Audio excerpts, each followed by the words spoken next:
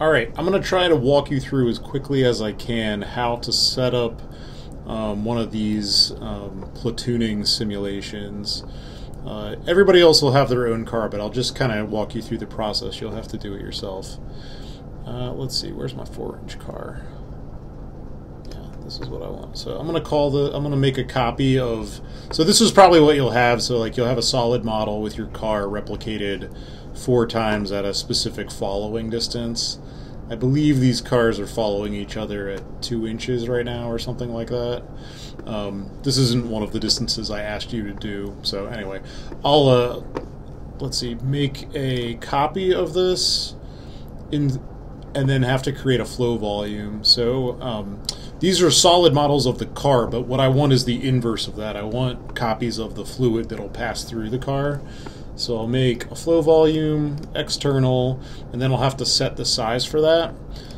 In the document that I gave you, there are some guidelines for how to do this, but I believe I need to make this basically extend 27 meters past the last car.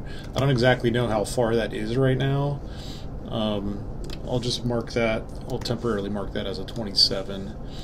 I need it to extend 10.8 meters into the air, and like I said, 10 meters wide. So that's this is the simulation box. Note that it cuts the car in half, just like the tutorial you guys did. Now I need a box that goes a lot further than this. So if you're not sure how far you are, like at a particular point, you can actually measure. There's this measuring tool up here.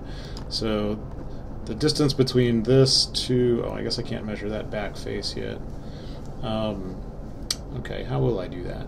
Well, I guess I can measure the distance from the back face to the front face. So that distance is apparently about 25 meters, and I need to go 27 meters beyond that. So I need to go to at least, see if I got this right, like 50, I think it's like 52 meters I need to go to. So when I set up my external box, I'll go to 52 meters, and that should produce about the right box size. Okay, so that's looking pretty good. That's the box that I'm going to simulate. I'll click Apply. That'll create the box. And then I need to delete all these cars. So what I'll do is I'll hide the flow region, that blue box, and then I'll just select all these cars that I don't need anymore and delete them. So that's body, delete, apply, and they're gone.